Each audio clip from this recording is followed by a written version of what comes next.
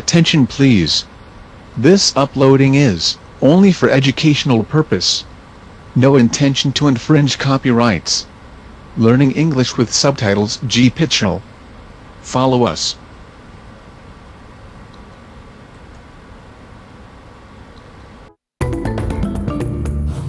Part 2.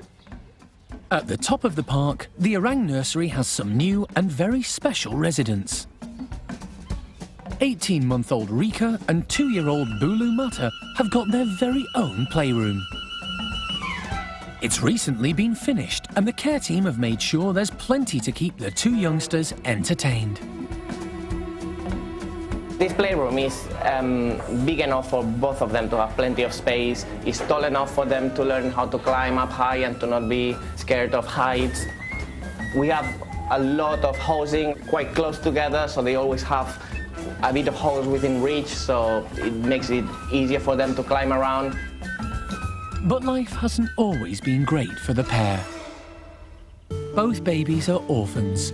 Bulu's mother died when he was just a few days old, and he came to the park from Budapest Zoo at 3 months. Rika arrived from Berlin after she was rejected by her mother just weeks later, so the pair have been hand-reared together by the park team and are great friends. And now they're big enough to spend all day playing in their own specially designed nursery. They have all their meals in here, and they have 3 bottles a day, but also we feed them solid food. We put solid food near the top bit of the enclosure, so they have to climb up to eat, just to encourage them to move around and to search for their own food. As orphan babies, it's been great to have playmates their own age. For Rika, it's really good having a little orangutan that's a bit older, just a bit older than her. She follows Bulu around. If Bulu climbs up high, even if it's a bit scary for Rika, she will follow him. But Rika is braver than Bulu. She's catching up. Because the playroom is right next to the older nursery orangs, the duo can meet them safely through the mesh. This means by the time they're old enough to join them, they'll be very familiar and comfortable with the whole group.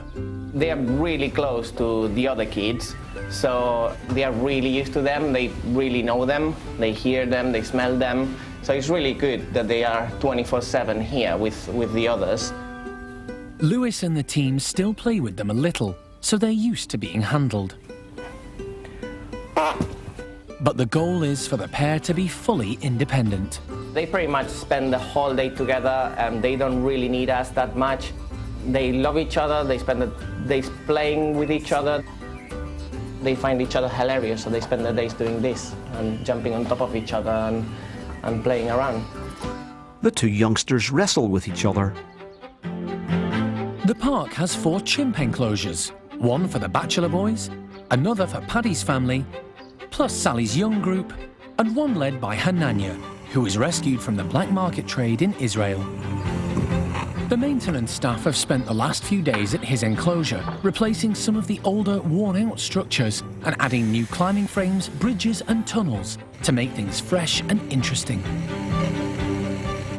It's ready to be unveiled to 20 stir-crazy chimps who've spent the time indoors, unsure what's been going on outside. They're pretty keen to find out, but they need to wait for the primate care staff to do one final check to make sure nothing's been left behind. The staff are also putting out breakfast, distributing it around the newly transformed enclosure. The chimps emerge into the enclosure and head straight for the climbing frame. Once the slides are opened, it's a big rush to the outside, and it's Hananya who leads the way. As always, Patricia combines exploring with eating, scooping up a handful of food before climbing one of the new posts. As the group's leader, Hananya tests the new poles to make sure they're strong enough. But top-ranking female Cherry is a bit unsure about the new look. And Patricia needs a helping hand, plus a bit of encouragement from the youngest in the group, 2-year-old Thelma, as she crosses the newly installed bridge. And that's not the only thing the chimps are wary of. A rather large vertical tunnel is somewhat perplexing. What are we supposed to do with that? Again, it's up to intrepid youngster Thelma to show them how it's done. Thelma clings to a climbing hose hanging inside the vertical tunnel. Then she confidently crosses a high horizontal log.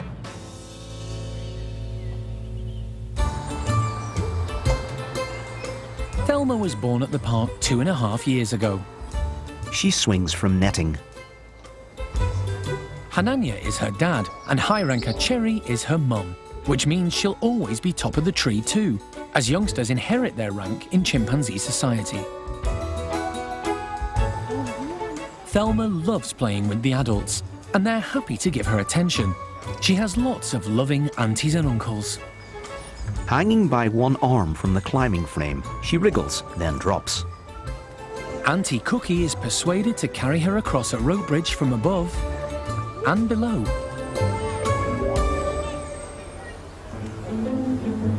But for the others, with the new apparatus having been given the once-over and approved, it's on with the important job of munching contentedly on breakfast.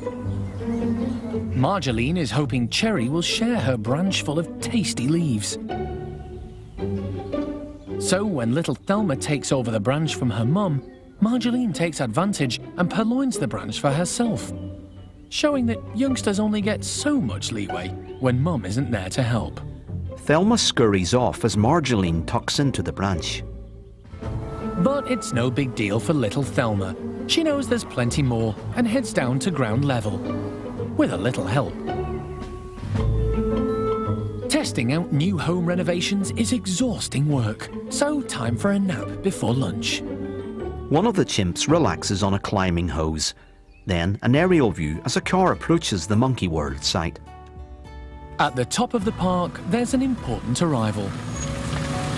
Ruby the marmoset from Grimsby has made the long journey south with Alison. She's absolutely brilliant. We've put her in the box and she's traveled down, had snacks along the way. I'm really impressed. She's quite a strong little character. We just have to hope she's going to be as good with the marmosets. After a long debate about which group Ruby might get along with, the care staff have two adult males in mind, Jock and Colin. Jock is older by 2 years, and the pair have a sort of father-son relationship. The hope is that Ruby will bond with Jock and accept Colin as part of the family. The question is whether or not Jock is dominant enough over Colin that Colin will act subservient and that the three of them might go together. Otherwise, it might split up just into her pair bonding with one of them or the other. Despite the upheaval, Ruby seems totally unfazed. She's tubby. I don't think anything's going to stop her eating, so... For the first day and night, Ruby will be in a bedroom opposite Jock and Colin. That way they'll get used to the sight and smell of each other before they meet. It's very different from the life Ruby's left behind. She would go out the cat flap and over to the neighbors next door who were an elderly couple and say hi. And so when they'd come home, she'd either be returned to the house or she might be visiting next door. Are we ready? Yeah. Come on, Rose. Come on then. Take time, Steph's coming. Okay. Hey, Rubes. Ruby is straight into her new home. She's remarkably swift and agile for such a well-built marmoset. She peers round the bedroom. We were talking earlier about how 500 grams is slightly on the chubby side and around that area. Our Miss Ruby has weighed in at 630 grams, which is a little on the large size, sort of double XL for a marmoset. But she looks pretty healthy despite that. She's moving around really, really well. She's using the enclosure. She's able to leap around on the branches. So I guess over the next few months, while she gets used to our diet, we'll just work on trying to shave a few of those extra bits off. But right now, she's definitely in the more to love category. All the marmosets in the park get vitamin D3 and calcium for strong bones. Clearly, Ruby has had a substantial diet and spent a lot of time outside, but it's still likely she'll need the vitamin supplement to stay healthy. What's this? Delicious. She seems like she's taking all of this really in her stride. Her feistiness will be interesting when it comes to introducing her to new friends. But yeah, I'm really happy because it's not very nice when they come in and they're obviously terrified of what's gone on. So the fact that she's very confident and seems quite sure of herself is a good step. Perched alertly on the edge of a basket, Ruby checks out her new surroundings. Next time on Monkey Life. An unexpected arrival is on the way and causing concern at the golden-cheeked gibbon house. There is no sign of that baby coming out naturally, and have actually called out the vet and we're just waiting on him. And it all goes nuts in the capuchin enclosure. A graphic reads, "In memory of Jim Cronin."